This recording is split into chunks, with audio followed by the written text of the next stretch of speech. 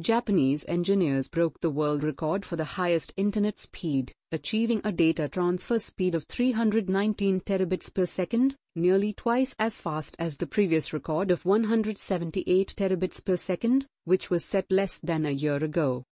A study presented at the International Conference on Fibre Optic Communication in June has revealed that Japanese engineers recently broke the world record for the highest internet speed, achieving a data transfer speed of 319 terabits per second, TB/s. The new record was set on a fiber cable that stretched over 3,000 kilometers, and it appears to be compatible with the current cable infrastructure.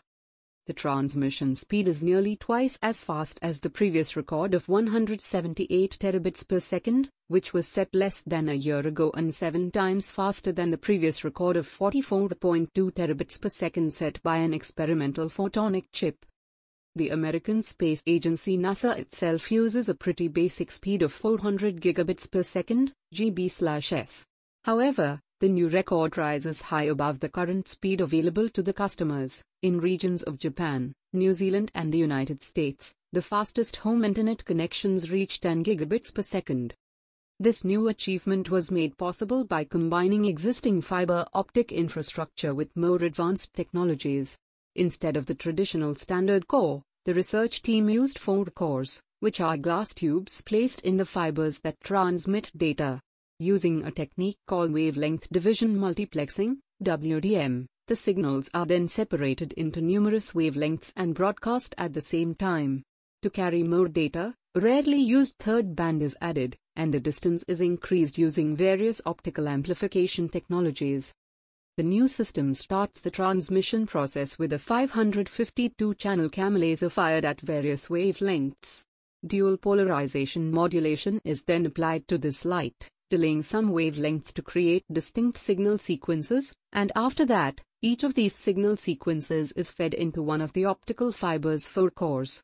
Data is transferred via 70 kilometers of optical fiber until it reaches optical amplifiers, which boost the signal on its long journey. The signal passes through 2 new types of fiber amplifiers, one doped in thulium and the other in erbium, before continuing on its path in the traditional Raman amplification process.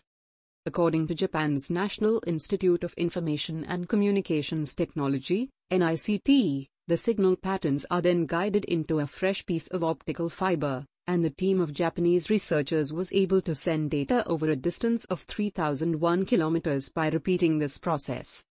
After the protective cladding is taken into account, the 4-core optical fiber has the same diameter as a typical single-core fiber. It means that the new method will be considerably easier to integrate into existing infrastructure than prior technical overhauls of social information systems. However, not only have Japanese scientists blown the 2020 record out of the water, but they have done so with a novel technical solution that can be easily integrated into the modern fiber optic infrastructure.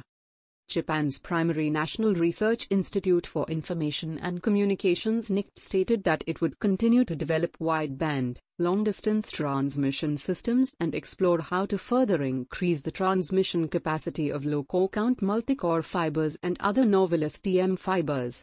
Further, we will work to extend the transmission range to transoceanic distances.